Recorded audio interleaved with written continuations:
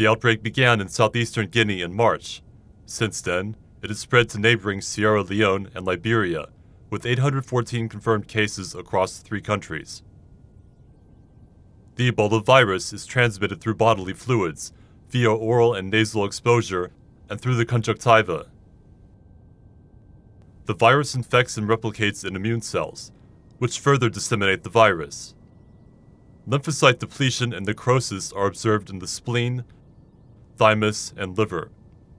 Intensified immune response leads to dysregulated coagulation, which causes bleeding and hemorrhaging in the gastrointestinal tract.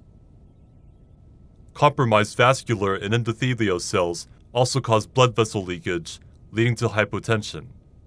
Dysregulated host immune response, coagulation abnormalities, and an impaired vascular system lead to shock and systemic organ failure. Doctors are at high risk of exposure to the virus. They must apply additional infection control precautions, including wearing personal protective equipment such as gowns, masks, gloves, and goggles, as well as ensuring complete equipment sterilization. Ebola patients must be isolated and attended by medical staff who have been trained in infection control measures.